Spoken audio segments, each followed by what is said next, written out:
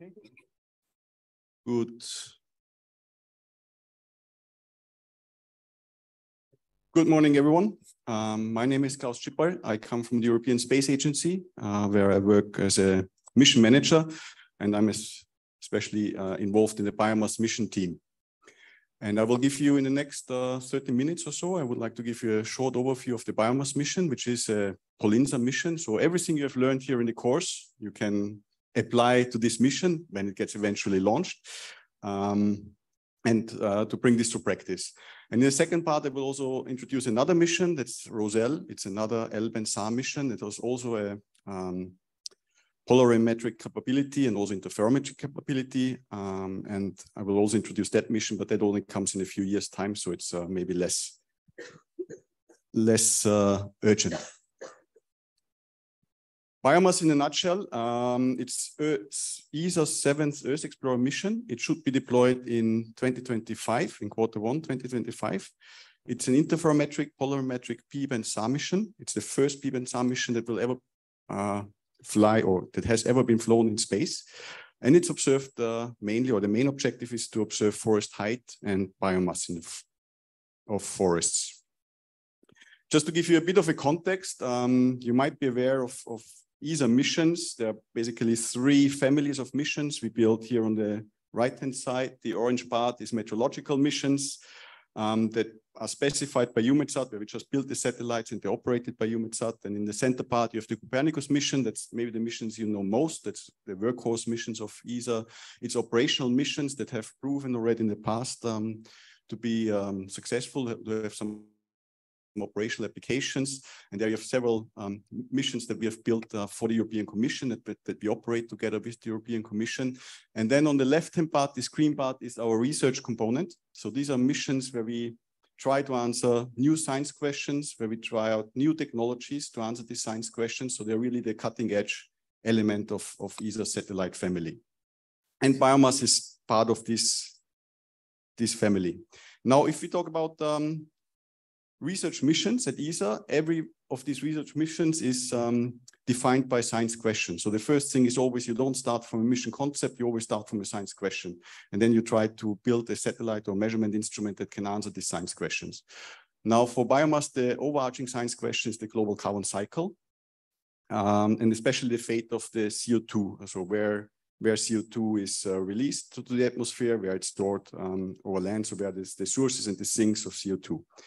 And keep in mind, the BIOMASS mission was proposed the first time in 2005, so it's nearly 20 years ago, when this science question was asked, but it's still very relevant. So I think there's not much change in the uncertainties of these components of the questions we have. So even after 20 years, this is a very relevant question to ask.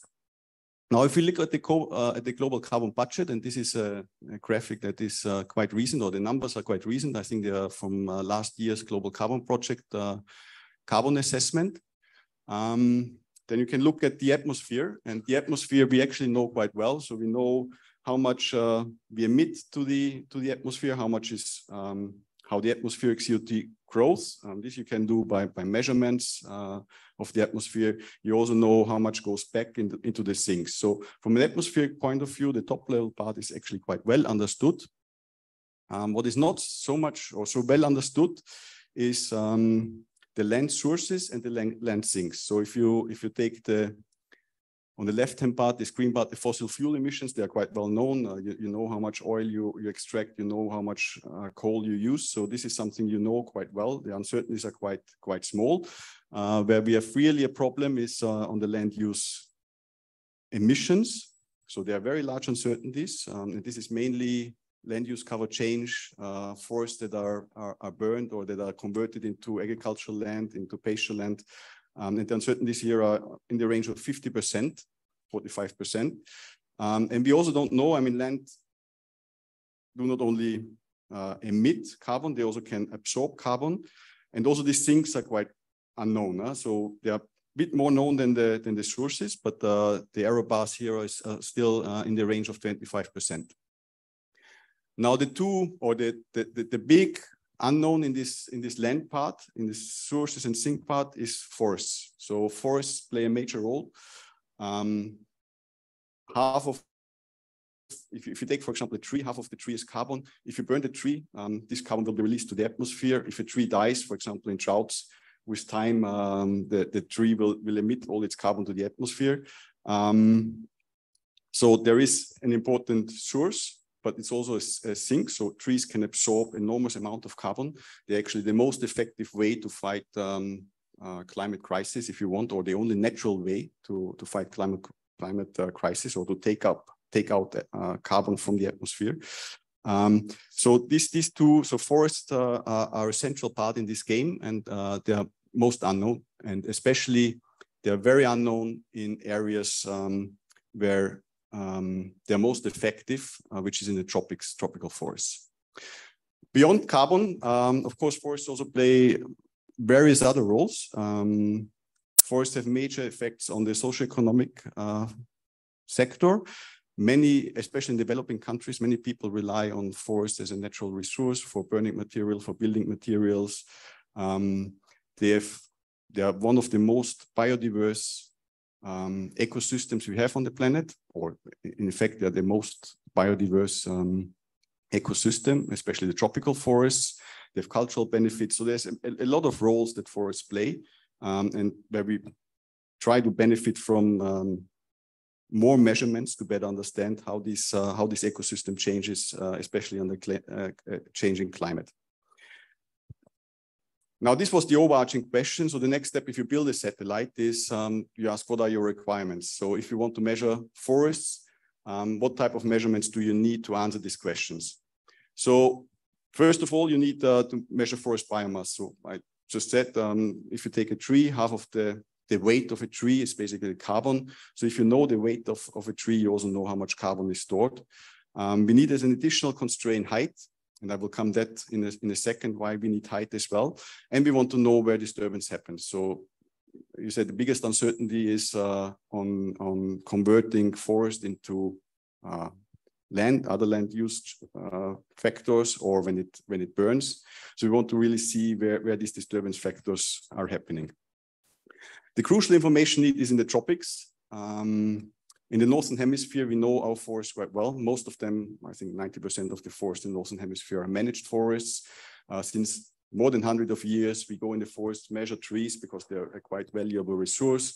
So we have quite a good understanding how these forests have been changing over the last decades. But where we really have a gap in our knowledge is in the tropics. And the tropics are really the part of the land where most changes occur. So where we have most deforestation, for example, 95% of the land use change flux comes from the tropics.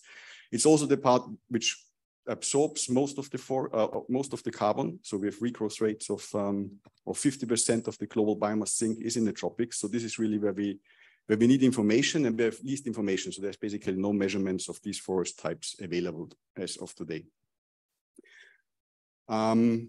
Next question is you might ask which resolution you need. You need high resolution, low resolution. There's different ways to size your system.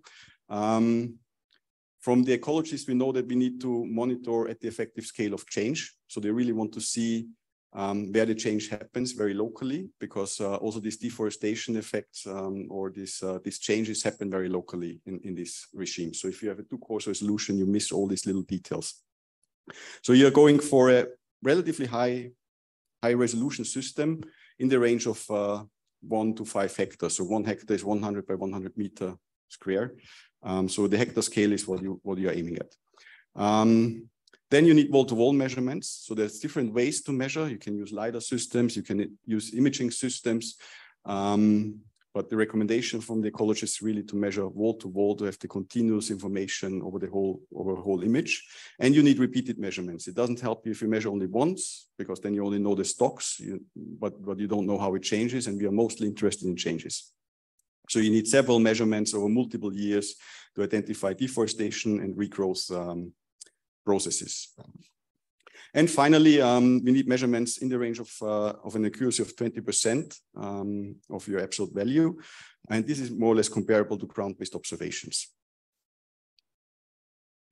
Now, how do you measure a tree or how do you measure the weight of a tree?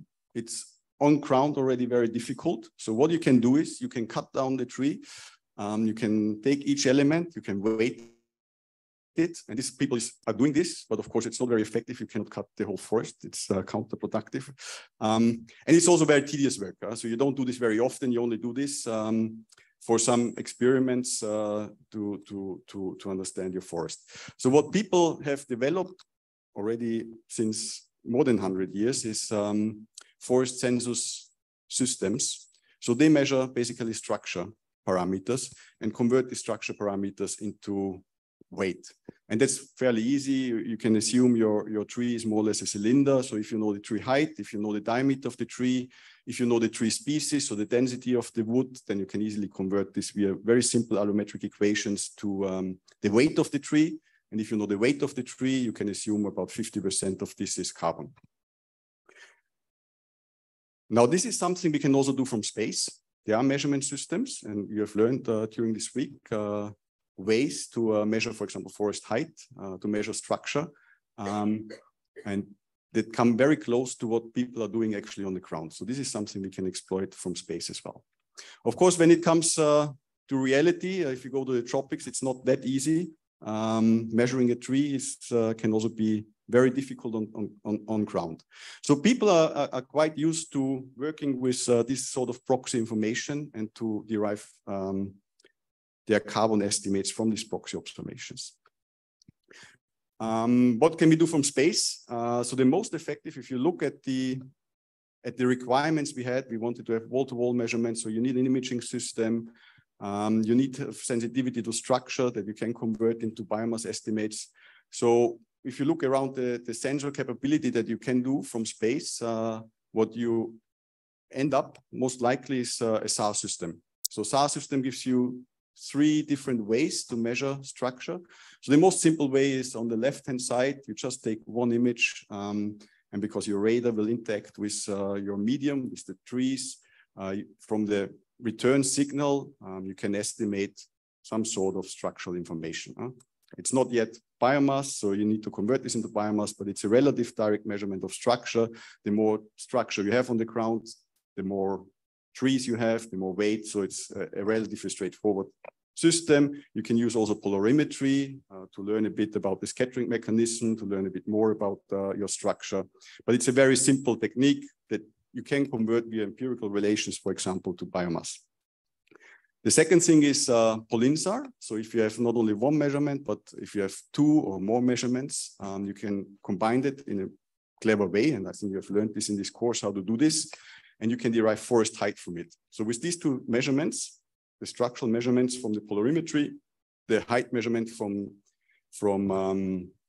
Pol-SAR, from interferometry, you're already getting close to what people are actually doing on the ground. And you can convert this then to biomass. And from this, you can estimate carbon.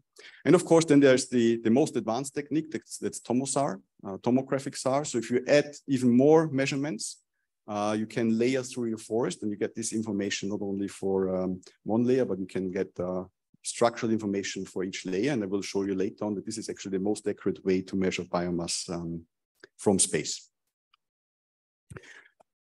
Now we know we need a SAR system. So the next question you ask is, what frequency do you want to use? And if you look at the frequency range, normally things scale with your wavelengths. So if you go to a very short wavelengths expand, 3 centimeter wavelengths, you will be mainly sensitive to leaves. Leaves don't contain a lot of carbon, so this is not the frequency band you would choose. You will go to longer wavelengths, L band and P band. So at P band, for example, you're really sensitive. It's a 60 centimeter wavelengths. You're really sensitive to elements of your tree that are in this range of 60 centimeters, to the big stems, to the big branches that contain most of the carbon. Another advantage of going to longer wavelengths is that you get a more coherent system. So coherence is very important when you do interferometry to make your interferometric processing. The problem is if you have only one satellite, if you have a repeat bus system, you lose coherency very quickly. So if you go, this is from an experiment we did in a boreal forest in Sweden. there was a tower, and on this tower we had a P-band, an L-band, and a C-band antenna, and they were recording all the time. And from these measurements, you can estimate basically how quickly your measurements decorrelate over time. So you see on the x-axis, you see the difference, the temporal baselines between the measurements, and on the y-axis, you see the coherence. And you see, for example, these yellow lines, these are from a C-band system. You see in less than a day, basically your system decorrelates, and or at least over a forest system, you cannot apply interferometry any longer. Now, if you go to the longer wavelengths, L-band in blue and then P-band in red, you see that the system becomes more and more stable. And you can even go after 6 days or after 20 days, your coherence is still on a level that you can apply interferometry that you would lose otherwise for example, for C-band and for L-band systems. So this really allows you to go to a repeat path system. And this is very important for us because otherwise you need 2 satellites observing at the same time, which makes the whole thing more expensive and programmatically not feasible.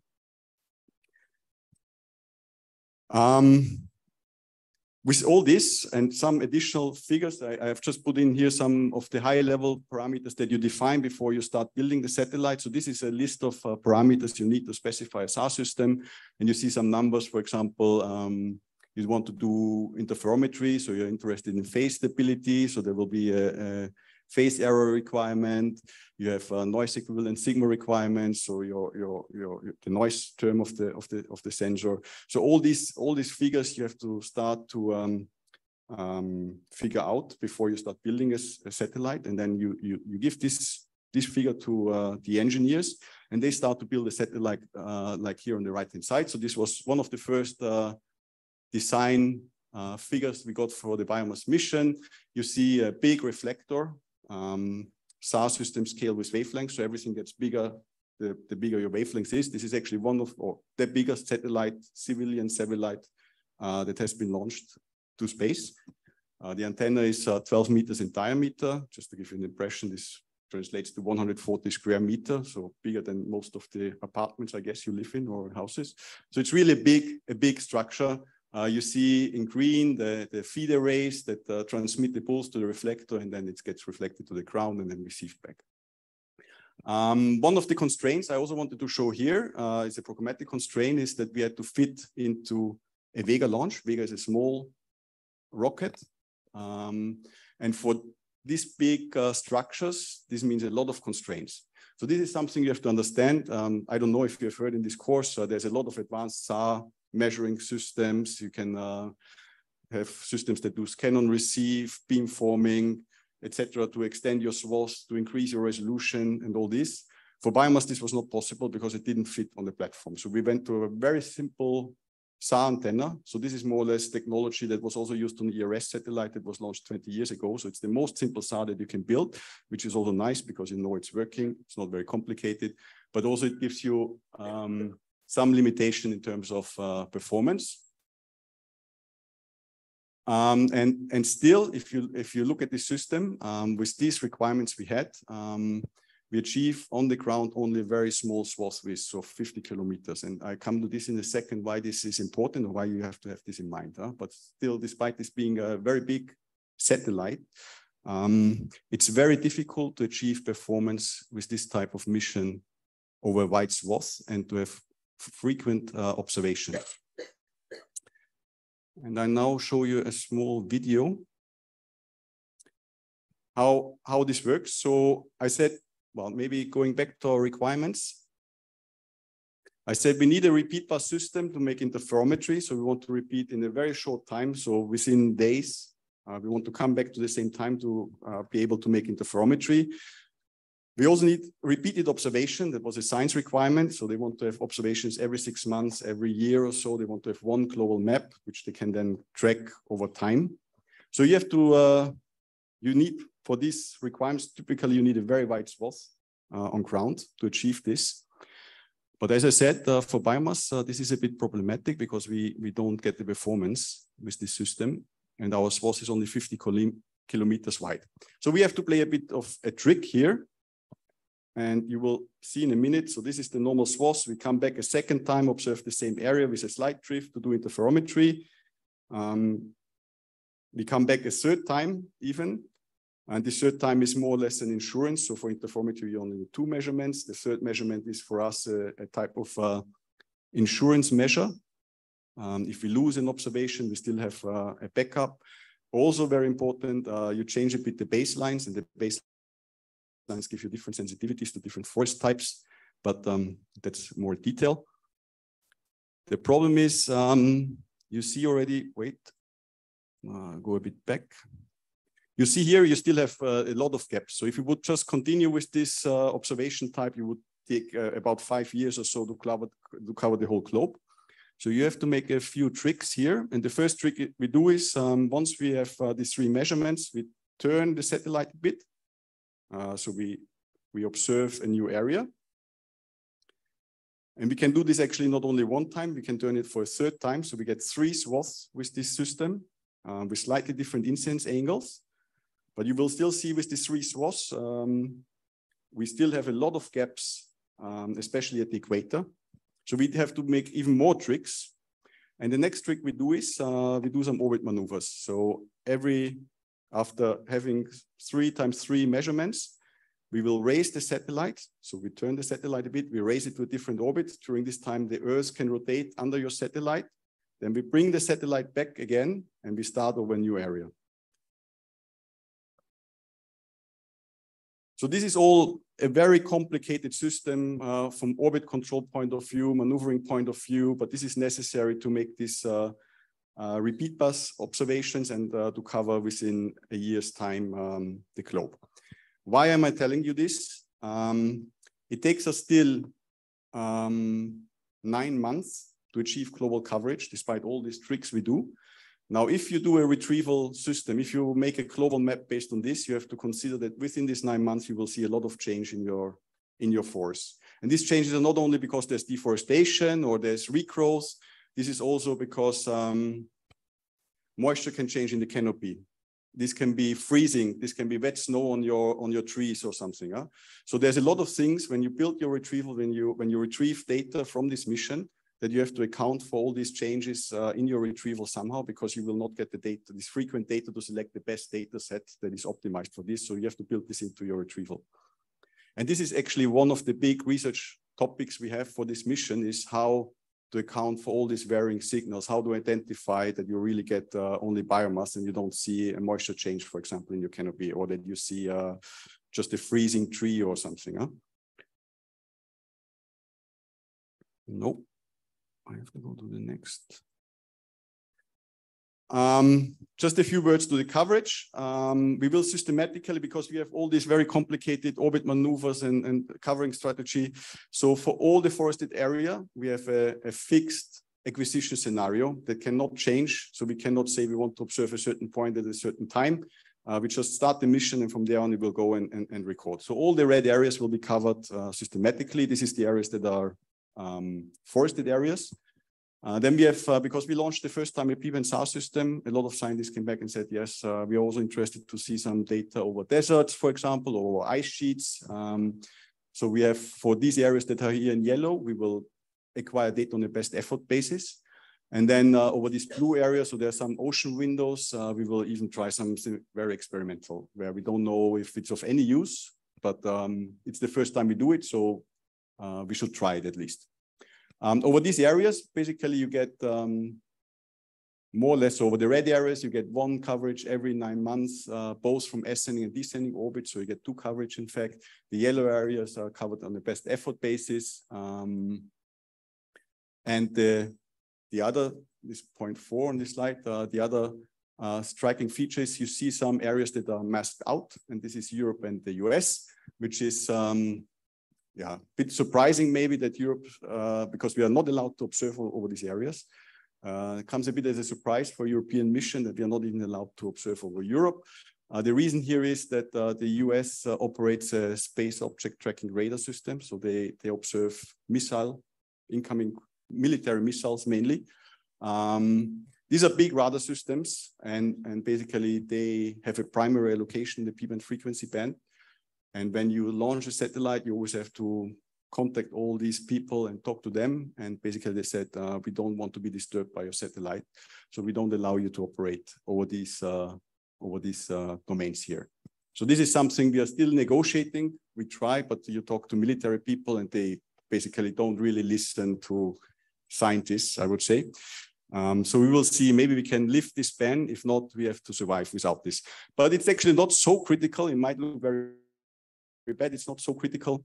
As I said at the beginning, P-band is really optimized to measure tropical forest. So most of the tropical forest belt are still covered. So we only have in Central America a few regions where we miss the data.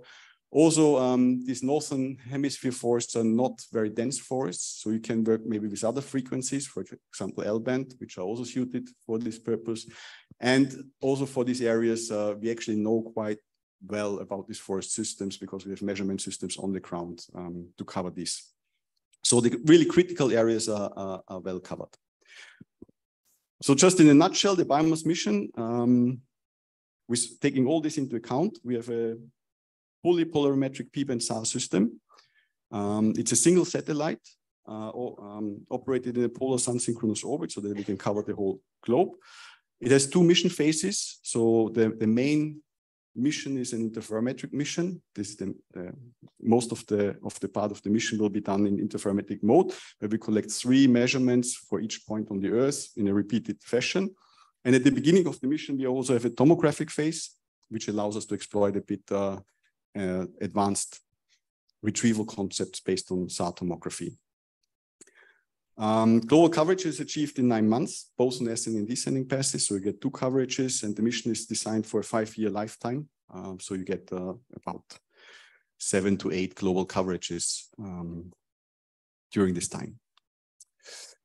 So far, I've only showed you some graphics, basically. So the satellite really exists. It's currently built. Actually, it's very close to here at CNES facilities, not at CNES, at Airbus facilities, where they test the satellite. And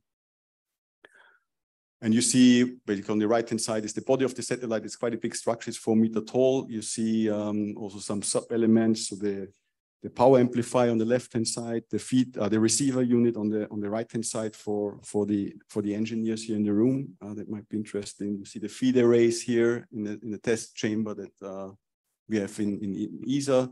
And I think the most striking feature of the satellite is really this big antenna that you see in the center part.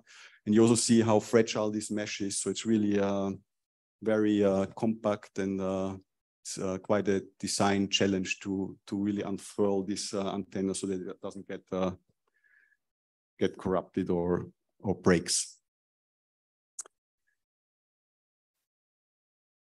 Now, how do we do? Just to come back to the beginning, I said we use different ways to measure with this mission. So first of all, P-band, you penetrate into the forest, you reach actually even the ground.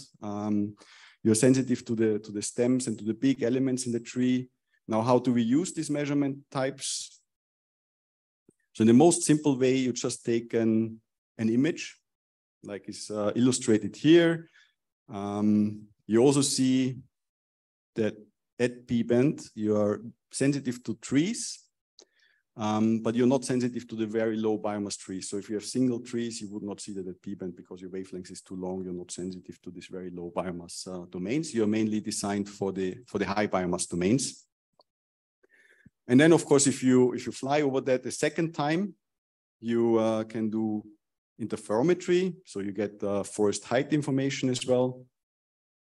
It should come in a second.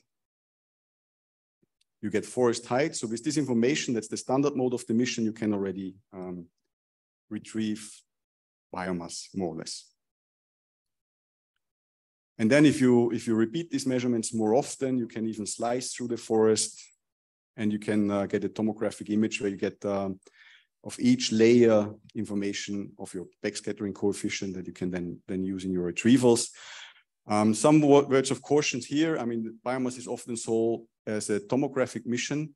The resolution of biomass is very poor in the vertical domain. So the resolution is about 50 meters vertical. Now, if you take a typical forest in Europe, trees won't get taller than 30 meters, so you get maximum 2 layers. If you go to a tropical forest, trees typically reach 60 meters, can get 60 meters tall, sometimes even 100 meters. So you get maybe 4 layers in a tropical forest, but that's about it. So you will not really get a full 3D reconstruction of your forest, but you just get a few layers basically that help you a bit in the retrieval, and I will come to that in a second. The products we are going to deliver is forest biomass, forest height and disturbance at 200 meter resolution. That was basically said at the beginning, every 9 months globally, excluding these SOTR regions. But the question is now, how do you actually retrieve this information? And I think you have learned probably in this course how or a lot about these retrieval systems. In my presentation, I would like to focus a bit on the forest biomass section because this is a bit special and this is our main product. And I would like to go a bit into more detail here. So the most straightforward way, the easiest way is just to use your backscattering coefficients as you get them. And what is plotted here, and this is a plot actually from the very early days of the mission, when it was still very much Pol-SAR focused. So you remember this is 20 years ago, there were no tomography, interferometry was in its early days. So what people did at that time is they collected data, backscattering coefficients of different forests. So we have here a forest in Sweden, Remmingstorp, and then 2 tropical forests, La Selva and Parakou. You see the backscattering coefficient on the y-axis and is put into relation to above ground biomass that is measured on the ground. It's at the log scale. And you see that there is a fairly linear relationship between biomass and the backscattering coefficients. And the backscattering coefficient is here in HV. So it's HV backscatter, cross-pole backscatter. And at that time, people started to use these very simple empirical relationships to retrieve biomass.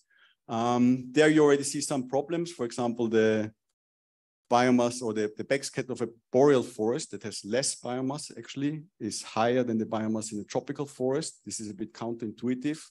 One of the reasons is that you have a lot of double bounce effects. It's a sparser forest, so you get double bounce effects in the forest. You get higher backscatter.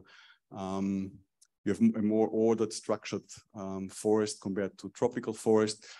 You also see that for the tropical forest, your slope in your correlation is not that good. So it's your sensitivity is not great, but I mean you can do something with this. Now, when we started to do tomography, we started to learn a bit more and to understand a bit more how our measurements or the information that is contained in our measurements. And we started to rethink a bit how we built our algorithms. And this is an example from an experiment we were flying in French Guiana, in Parakou. It's an airborne P-band SAR system that we were flying.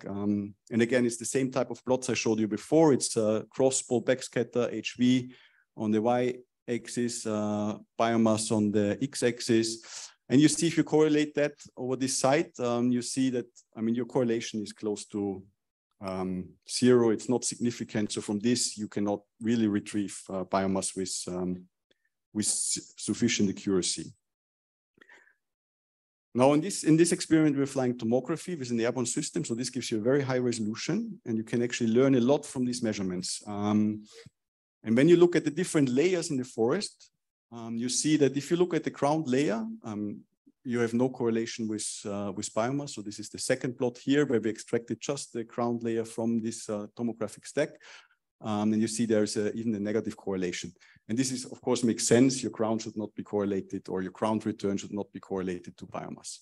And then if you go up a bit in the canopy, when you clean your measurements from these ground signals that contain a lot of information on the moisture of the ground, on roughness, on double bounce effects, you start to see how your relationship between the backscatter and the biomass starts to increase. And if you look at the layer, for example, here's the 30-meter layer where there's a lot of biomass contained. You get a very nice correlation of your backscatter with biomass. Now, tomographic phase, we have only one in the mission lifetime at the beginning. So we cannot use this concept that we extract just a layer, clean up the ground, and then get the top layer and build our retrieval based on this layer. We can only do this at the beginning of the mission. But you can actually do some tricks, or it's not really some tricks. It's one of our scientists called, you can do some poor man's tomography. even during the rest of the mission. So you don't have a full stack, you don't get 7 images that allow you to do the full tomography, you have only 3 images.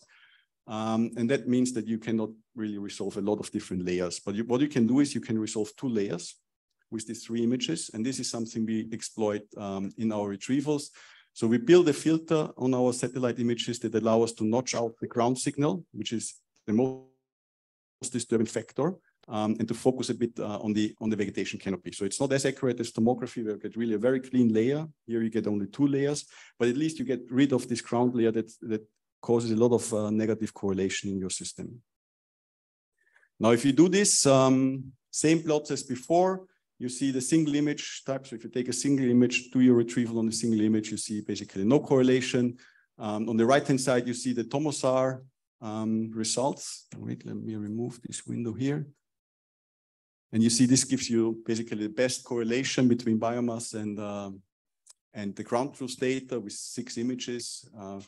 So if you have only 2 images or 3 images here in the center, and this is the biomass case for most of the mission, you actually come very close to the high precise tomographic phase. And this is something we will exploit in the retrieval. So we do this ground notching and focus a bit on the vegetation elements. And that basically brings together not only the intensity-based retrieval, but also interferometry into one retrieval.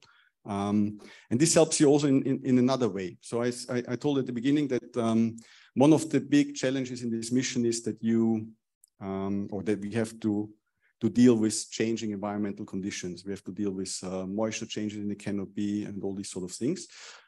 So with a simple empirical relationship, you will not get very far because that brings everything together. So any moisture change you will convert in biomass changes, and this is something you don't want. Now, if you want to do a bit more detailed analysis, you need to move to physical models. And this is what we tried here. And this is just a very simplified physical model that describes the backscatter that you measure in 3 elements. So you have volume scattering, you have double bound scattering, and you have scattering from the soil.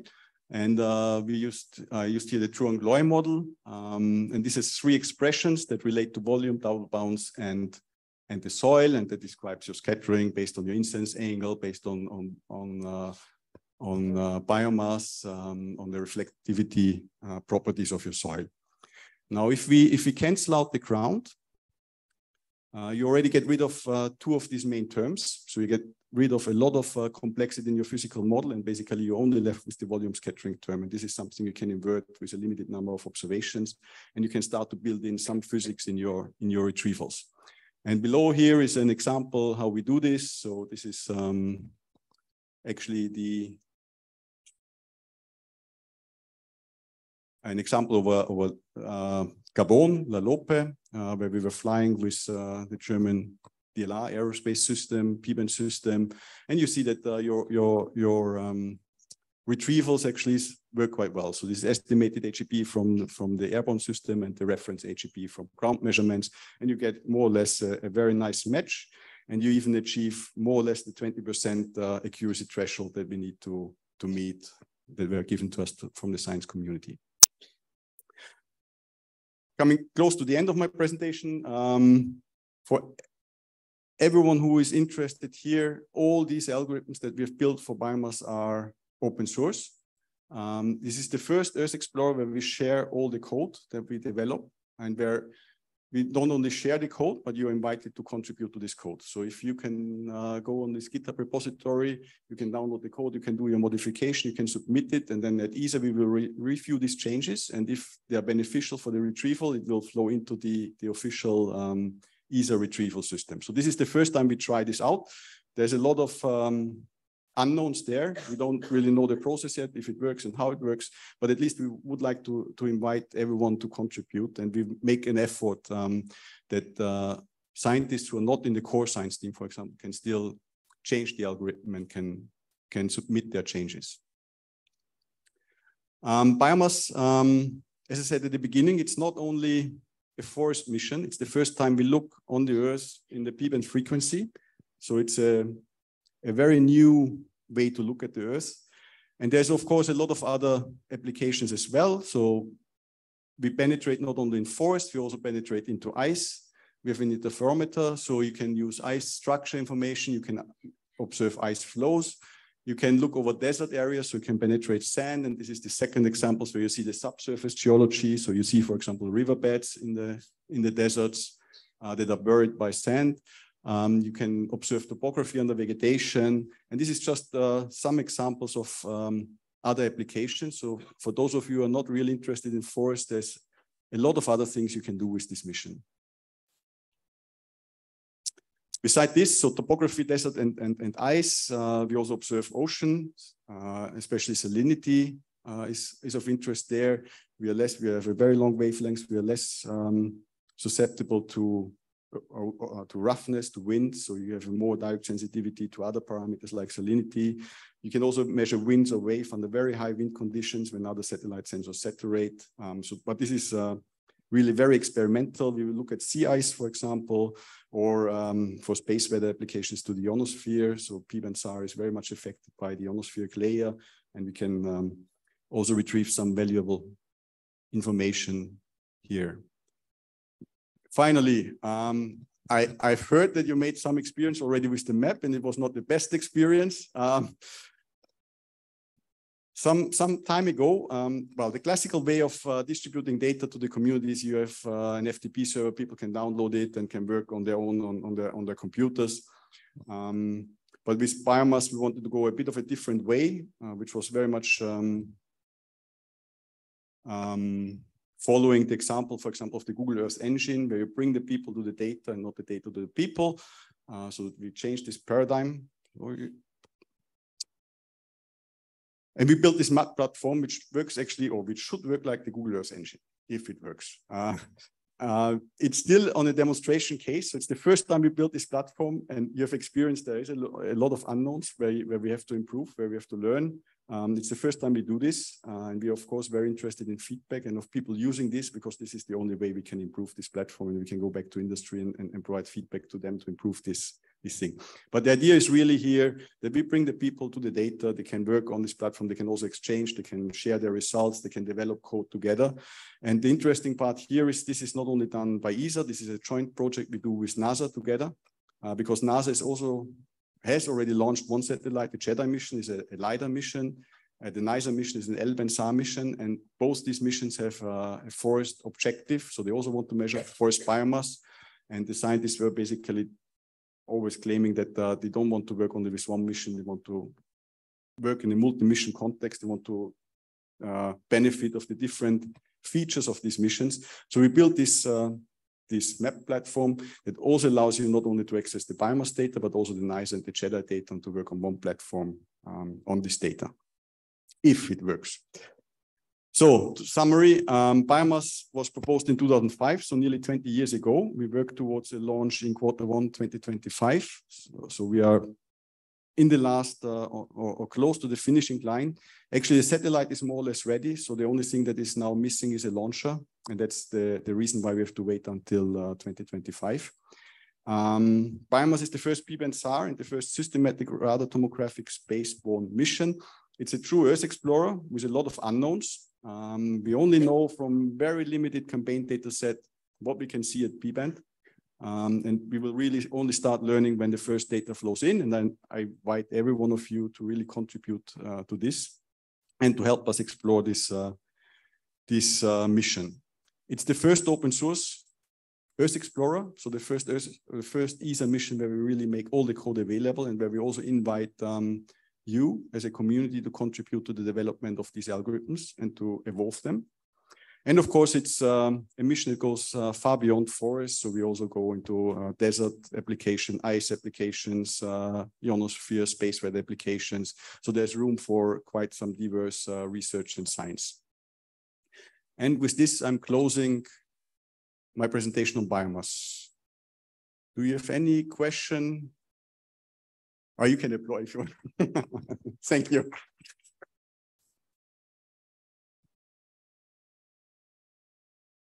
Any question to BIOMASS?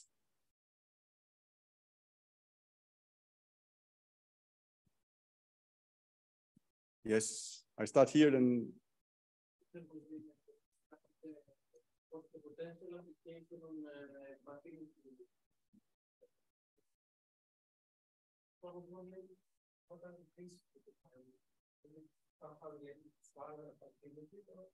Let me see. So bathymetry, not really. I mean, bathymetry is also, it's not here, right?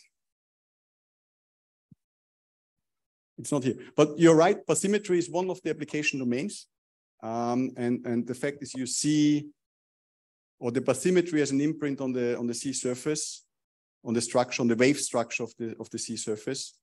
So in coastal regions, so not on the open water, but when there is only a shallow water layer, then usually the wave patterns that you observe on top of the ocean reflect the bathymetry of the ocean bed. This has been shown on campaign data, which is very high resolution, which has a very low noise level. I don't know if with biomass we can do the same thing. So this is only because the resolution is too coarse, so you might not see all these different wave patterns. So bathymetry might be an ocean application, but it's a very experimental thing.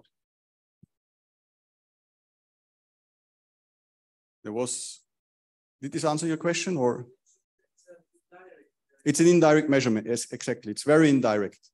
And usually you need high resolution, you need a lot of repeated measurements, which we don't get from biomass either. So there's a lot of question marks if this could be done. And I think in the literature, there's only one paper who has ever shown that you can do this. So there was one at the very back.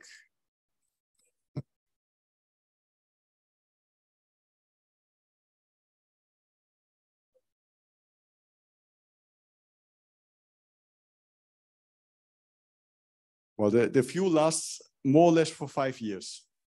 It's part of the payload, of course. Every satellite has its own fuel reserve. I mean, you need to maneuver these days quite a lot, not only for scientific purposes or for technical purposes, but also, for example, to avoid space debris.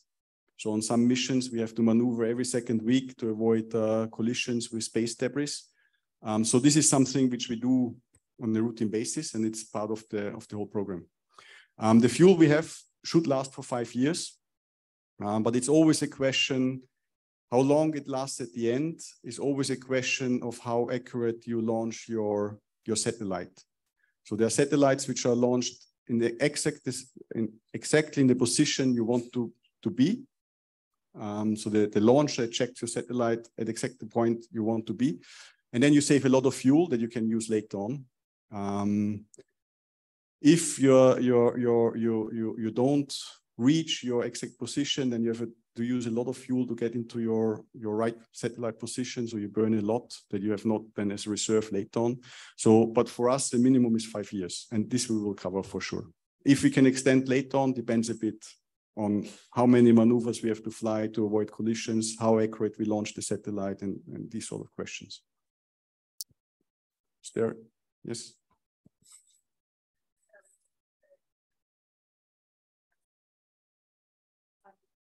We are at 650 kilometers, I think.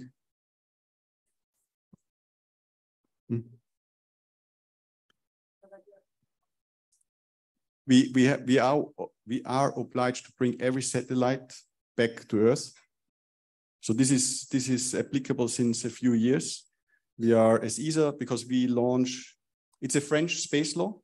So the French in their space law say that everything that is launched into space has to be brought back.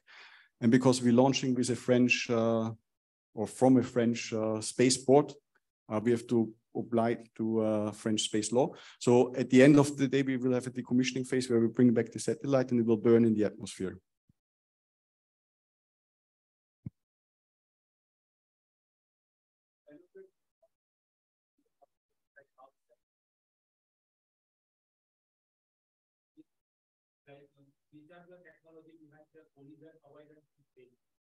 So subsurface geology, I can maybe go to the end of this video.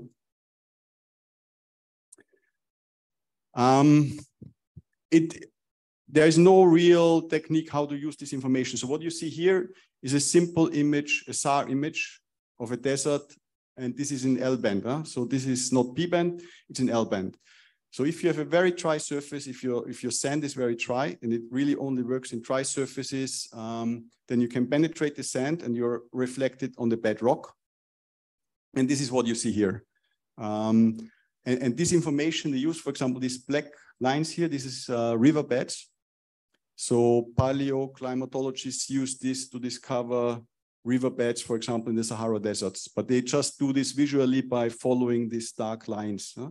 At B-band, we will penetrate even deeper than in L-band. So we might have more information, or at least we have information about different layers, but it's not yet designed how to use this really in terms of a complex retrieval scheme and these sort of things. The second question was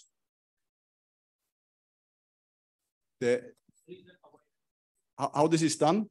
Basically, we observe every object that is flying in space. So we have space tracking systems.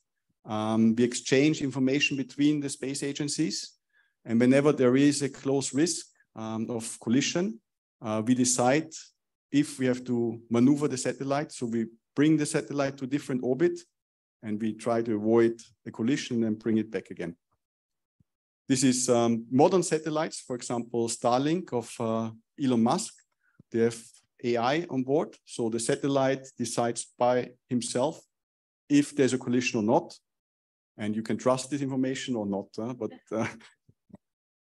But there's different ways. But the classical way is really you predict the orbit, you see if there's a collision risk, and if this collision risk comes to a certain level, and it's really a very low level, 0.004% or something of risk, then you decide to maneuver the satellite.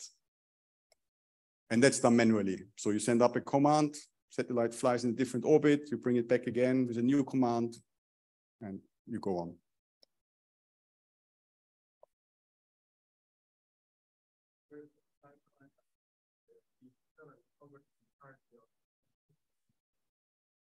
Yes, we cover the entire of Antarctica on a best effort basis. So we want to cover at least once the whole Antarctic region. There are some other domains with some smaller windows where we want to do interferometry. So we want to collect more information over the sea ice window. We want also to collect as much information as possible. Of course, a SAR system, you always have a hole because you have a slight inclination of your satellite. So, but it's a left-looking satellite, so the hole is minimized on the Antarctic. And on the Arctic, we are not allowed to observe anyway. So this is dropped out. Southern Ocean, over the ocean, we have only a few windows that we observe. And these windows have mainly been defined.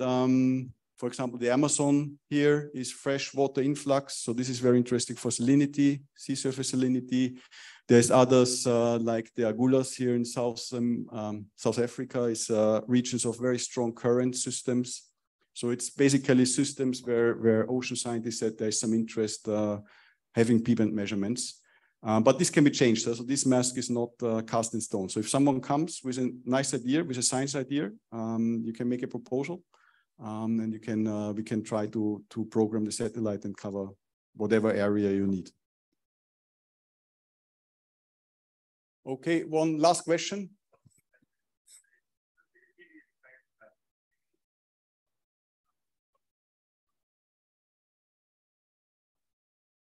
Yes, so this is an issue.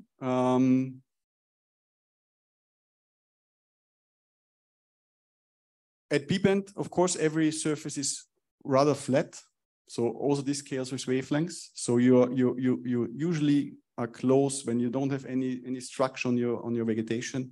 Your measurements will be close to the noise floor. So you don't get any signal basically back. You only see noise. The system has been designed to cover at least over land surfaces. We should be sensitive enough. So you should see, you should be well above the noise floor. Also, this is the number I was giving you here, minus 28 dB or something, is the worst case. So it's only on the edges. So over most of the swaths, we reach values well below minus 30 dBs, minus 34 dBs at the center of the swath. So it's much better than what we get here. The issue becomes, I think, over the ocean. When you have over the ocean a very flat surface, then you will be very close to your noise floor, and you will just get a black image back, basically. But over land, we should be pretty safe, I think. Okay. With this, I move to the next presentation. Where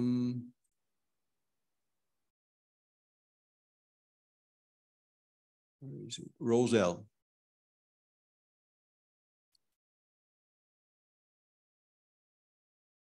So first of all, I would like to acknowledge my colleagues, Malcolm Davidson and Lorenzo Giannini, who prepared actually this presentation.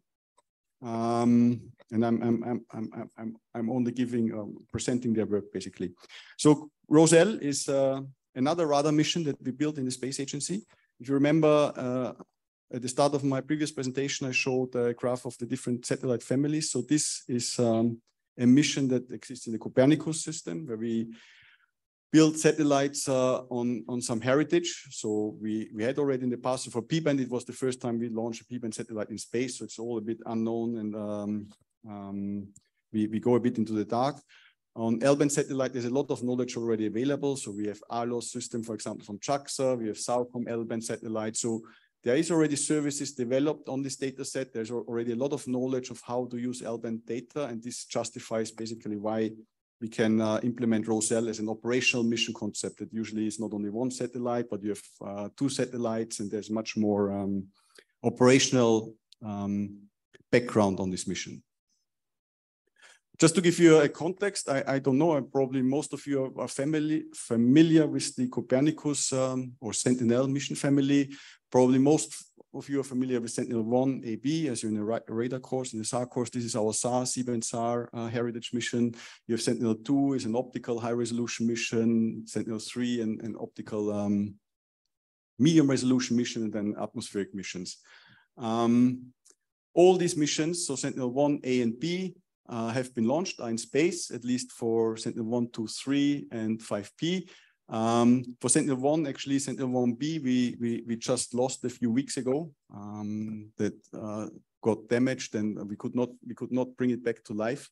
So there's only one satellite now in space, but we are very close to launching the C and D units. So in a few months' time, we hope that the C unit will be up there, and then there comes a 4th unit. Now on the Sentinel-1, there's also a next generation that is currently designed that will replace the Sentinel-1 ABCD.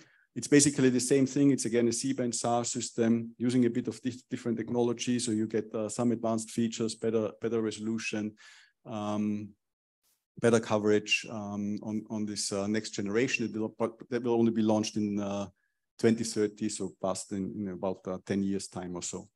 And beside this family of mission that already exists, that is already flying, that it will be continued for very long time into the future. We have also recently started to look into observational gaps and how to fill these gaps with Earth observation systems. And there were 6 missions identified as high priority. And these are called the Copernicus expansion missions. And one of it is ROSE-L, is an L-band SAR mission that should complement the C-band SAR and add to mainly to Arctic and cryosphere monitoring purposes, land and emergency mapping, and ground motion and soil moisture services. And beside that, you have also other missions, hyperspectral imaging, land surface temperature measurements, imaging, radiometer, a carbon mission, atmospheric carbon mission, and Crystal is a altimeter mission for polar ice and snow topography. From a timeline, where do we fit in? I already explained. So we have Sentinel-1A in space. That was actually the first Sentinel mission that was launched. We have Sentinel-1B that followed a few years after, and you see there that the B satellite we lost in 2022, and Sentinel-1C is just ready for launch. So we are just waiting for a launcher, and then Sentinel-1D will replace Sentinel-1A, and then there is again 2 systems in place. ROSE-L will or is anticipated to be launched in 2029 time game, so before the end of this decade, and it will really fly in synergy with the Sentinel-1 C-band systems. And then on top, you see the next generation that will come a bit later in time. For the ROSE-L mission, we are currently in phase C. So this is an engineering phase where you really start to build the satellite. So in phase C, you start to build the components of, or the individual components. And after phase C comes phase D, where you put everything together and where you start testing the whole system. So, but this is something that is already in build. A few words to the applications. So ROSE-L is really designed as a Swiss knife mission. It serves a lot of purposes. All these applications address some of the Copernicus services. Of course, this is a Copernicus mission. We contribute to the global land monitoring system, to the climate system, to the marine environmental system, to the emergency system, to security and meteorological applications. So really covering all the aspects of Copernicus. We have geohazards monitoring, so deformation, landslides, urban subsidies, and flooding. And I will come to each of these later with a separate slide. We have land use in agriculture and forestry, especially forest biomass and structure observations. Soil moisture, so agriculture, very important application for Copernicus. Cryosphere and Arctic applications, so sea ice characterization, ice sheet and glacier velocity, snow water equivalent. We have marine monitoring, ocean surface winds and swell properties, and finally maritime security applications, so iceberg tracking and location, vessel location, oil spill location. But I will come to each of these in a separate slide. To show you a bit what the benefits of having another SAR system, L-band SAR system in space that is a slightly longer wavelength than C-band. So first slide, geohazards monitoring, ground motion services. You see two images here, one from this C-band system, and this is from a landslide in Sunkoshi. And on the right-hand side, you see this landslide monitored with a C-band Sentinel-1 SAR. And you already see when, I mean, you can observe or you can do interferometry quite well, as long as there's no vegetation. As long as there's no vegetation coverage, you have coherence in your system, but you lose that outside in forested areas where you have trees, for example. Now, when you go to L-band, we have much more sensitivity to those vegetated areas. So you really extend the region that you can observe with L-band, and you add really to your system. You have seen here this plot I've shown you before already. So you see that it's C-band for a repeat bus system. When it comes to vegetation, so this is a forested site, you lose your coherence. And this is basically why we don't cover the whole area here. When you go to L-band, you have much more sensitivity. You keep your coherence. You can do more interferometry over vegetated area. So this is really filling a gap of C-band or complementing C-band and providing more information on landslides. Biomass mapping, of course, this is not the BIOMASS mission, so it's not P-band, but it's still very valuable in certain aspects. I told you before that we have problems, for example, for North America and Europe. We're not allowed to observe in these not so dense forest regions. So there, L-band, for example, complements a lot and can give you really an estimate on the low biomass domain. Another feature of ROSE-L that is very nice. I told you before, it's very important to get a handle on this environmental variability of your scene. In biomass, we cannot do this. We have only one snapshot every 9 months, so we don't know really what happens in terms of moisture changes, of wind, of weather changes. Now with ROSE-L, you have a revisit of 6 days globally and 3 days over Europe. And you can really learn from this time series. So this gives you really information, and you can go for those scenes that are most sensitive to biomass, and you can exclude those scenes that are corrupted by other environmental effects. So you can actually use this, and it has been used in the past a lot. ILOS-2 was the workhorse for all the biomass mapping stuff globally, and this is something ROSE-L will continue. So moisture changes. Soil moisture is one of the big application domains. Agriculture, food security is very important topics, especially in a warming climate, where droughts become more critical and more often, or extreme events become more frequent. C-band is used here quite a lot. So there are monitoring systems that do soil moisture from C-band. But you already see here, so this is over a campaign we were flying in Germany. So on top you have a C-band image, below you have the L-band, the corresponding L-band image. You have here plots of different field types, so sugar beet, barley, wheat, and potato fields in different polarizations. So the light color is always VV, the darker color is always VH. And you see when you do the left-hand plot, C-band, that you very quickly saturate. So when you have a bare field, you can measure soil moisture quite well. As soon as you get vegetation on your field, then of course you get the vegetation component in your signal, and your correlation to soil moisture starts to deteriorate. And it's very difficult to get rid of this signal. Now, if you go to L-band, you have a longer wavelength, you can penetrate deep into vegetation, so you're not so sensitive to vegetation any longer. And you see that you retain some sensitivity there. So again, L-band really filling a gap of C-band for vegetated fields. Sea ice monitoring, here again, an image example from, where was it? Doesn't say. Baffin Bay, yes, thank you. From Baffin Bay, so on the left-hand side, you have the C-band image from Radarsat. On the right-hand side, you have the ALOS image. And already in these two images, you see that you see some differences in the structure.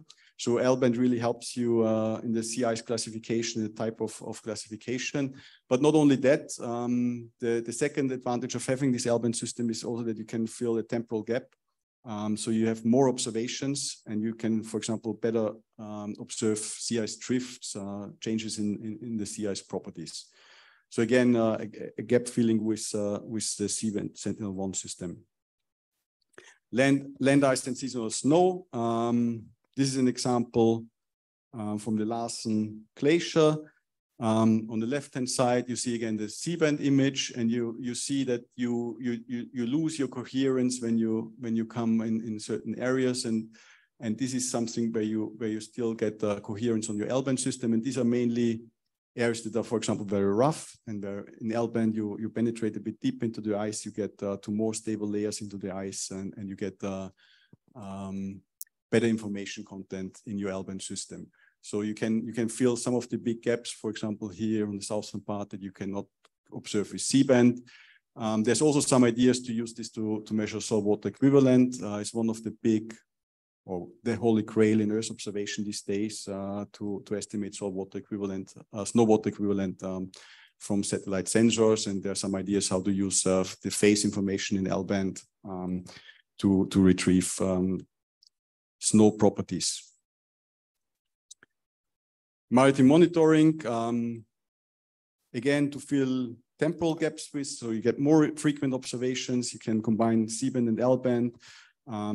You're less affected by rough sea, so it's easier to detect ships. It's easier to detect oil spills with L-band. And this is something that also has a widespread application. A few words to the system. So coverage will be global, excluding the Antarctic. The revisit time of 2 satellites, so it's designed as a 2-satellite system. A constellation of 2 satellites will be 6 days globally, over Europe every 3 days. And of course, if you go higher, then you get more frequent observations, 1 day in the Arctic. We are currently in phase C, I told you at the beginning. So we will, or the launch, the first unit should be launched in 2028, the second unit in 2 years late in 2030. For the imaging system, it's an L-band system with 85 megahertz bandwidth. There's 2 modes, a dual pole mode and a quad pole mode. There's a wave mode capability for ocean applications. The resolution is about 50 meters square.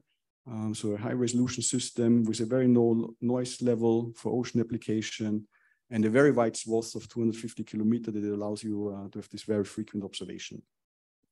The whole system is designed to allow synergistic observation with Sentinel-1. So the swaths are co-located to support both to fly in a convoy, but also to fly in a phased approach to minimize or to maximize temporal coverage.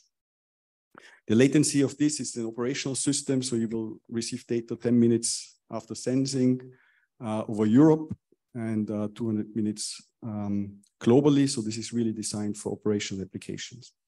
And also, I think an important feature of this, which is not really explored yet, but which could be explored in future, the satellite has been designed that we can fly a companion satellite with it. So you could extend this mission to an interferometric mission that allows you instantaneous interferometry and Pol-SAR and tomography from one platform. But there's no plans at the moment to do this, so this is something for the future. The imaging system, so there's two main modes, the interferometric wide swath modes in dual pole, and the quad pole mode, which are more or less identical. Of course, if you go to quad pole, if you add polarizations, you have to pay a price. And this price was here paid in terms of resolution. So the dual pole mode is 50 square meter resolution. The quad pole mode is only 100 square meter resolution. This is still high resolution, I think, for many applications, very sufficient. On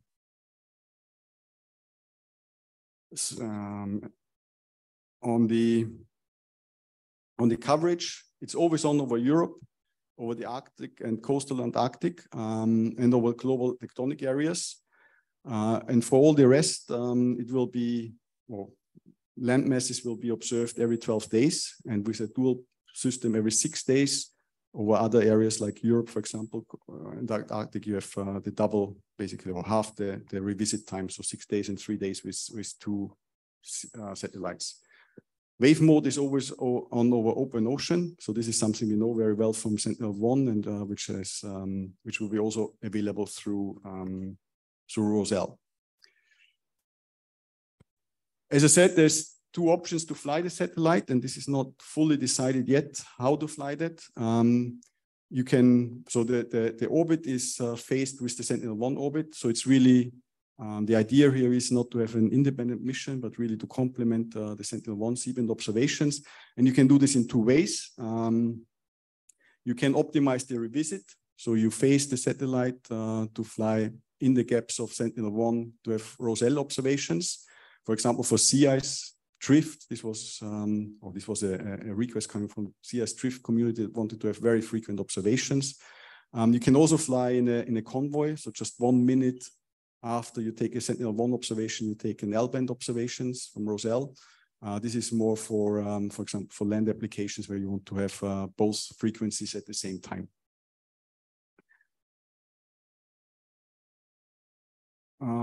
All the data that we collect, of course, will be free, fully and open to you. So this is like for all the other Copernicus missions. There's a consistent acquisition mask, consistent acquisition throughout the year to allow data stacks, which are especially important for interferometry. So for all these landslide applications. So this is a pre-programmed satellite scenario, acquisition scenario.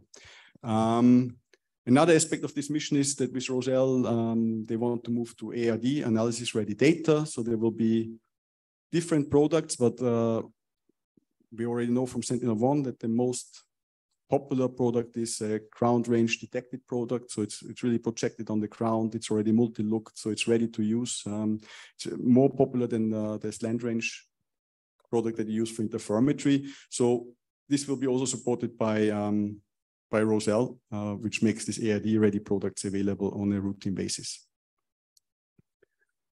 Conclusions, we are currently preparing for this mission. So we are in phase C, in the first month of the phase C, where you start to build the components of the satellite and finish the design of these components. And we will bring this forward for a launch in 2028. It's a new enhanced capability in L-band compared to existing missions, a very low noise equivalent 0, wide swath, high resolution system that will actually add to existing L-band systems in terms of observation characteristics, but it will also add in terms of information content to Sentinel-1, and that's the reason why we fly this mission in a constellation. And that's a very important aspect of ROSE-L, that it should not be seen as an individual mission, but always in combination with Sentinel-1. There is currently a lot of activities starting on science. So I said 2028 is only the launch date, but there's a lot of campaigns that are currently planned. We were just finishing a campaign in Germany, for example. There's some snow campaigns to really test the L-band retrieval system. So if you as a scientist are interested to work on these L-band systems, drop me a note and I can put you in touch with Malcolm or with Lorenzo to explore these scientific opportunities. And with this, I close the ROSE-L presentation.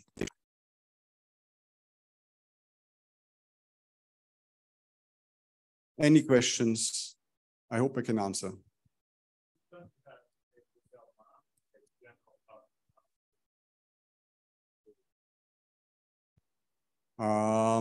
Not really, I think. So the map is really there for the Earth explorers, and there is also ideas to expand this map not only to biomass but to the other Earth explorers.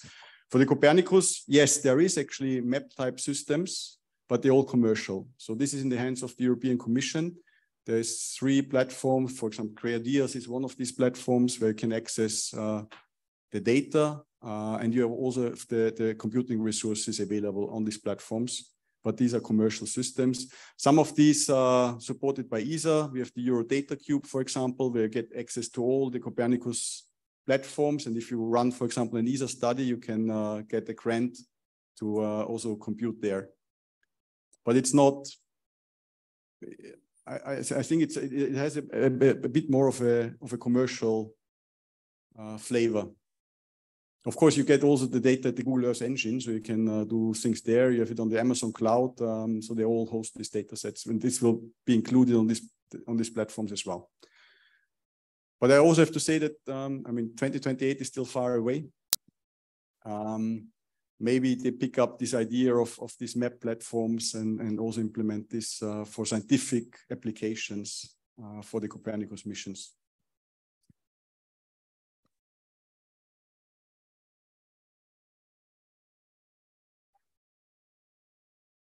Similar to Sentinel-1. I cannot tell you the exact number, but it's similar to Sentinel-1. Yes.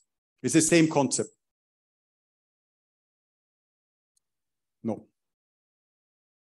The only way would be to launch a companion satellite, and there were past studies. So we got a proposal to launch a companion, for example, to SAOCOM, which is all an L-band SAR system. So this was studied for quite some while. And you can do very nice tomographic analysis by launching a passive companion. So a very simple system. But well, ROSE-L would have the capability, but you still need to have the companion satellite launched.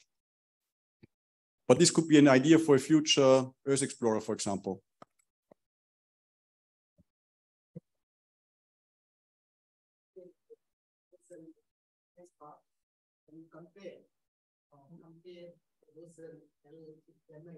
And NISA? Yes, I think in terms of characteristics, they're very similar. I mean, they have the same revisit cycle, they have the same type of applications, so they serve the same communities. In terms of characteristics, there's maybe ROSE-L is a bit superior, but it's also only launched after NISA basically has been flown. But I think what we learn from NISA, you can directly apply to ROSE-L. Mm-hmm. Yeah. Yeah. That I don't know. That I have to check.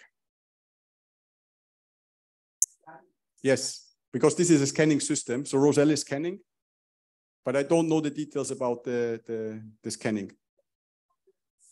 Yes, but I don't know the exact detail if NISA and ROSE-L really use exactly the same way. That I cannot answer. But